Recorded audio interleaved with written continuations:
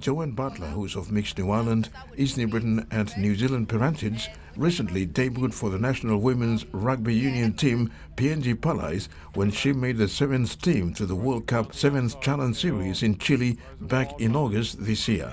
Upon the team's return, Joanne did not rest on her laurels but continued to work hard at training to better her game. All her hard work, sacrifice and perseverance paid off again when she won her spot back in the Palais current squad for the upcoming Oceania Sevens Rugby tournament in Brisbane this weekend. Joanne said she's really excited and looking forward to embrace the opportunity and make her family and the country proud. First, she reflects back on her early rugby journey playing 15. Back in 2017, yeah, so it all started from there, and I got a call out to start with 15s at first, and we traveled out to Fiji.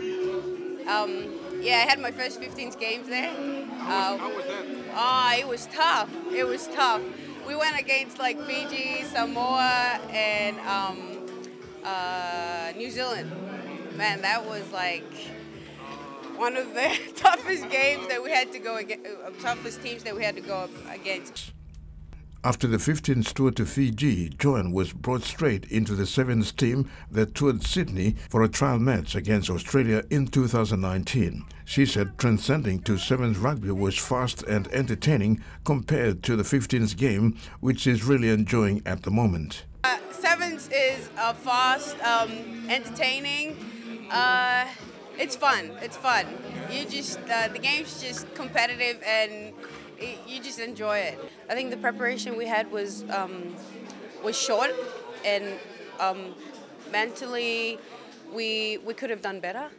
So coming back and preparing ourselves has been a big improvement.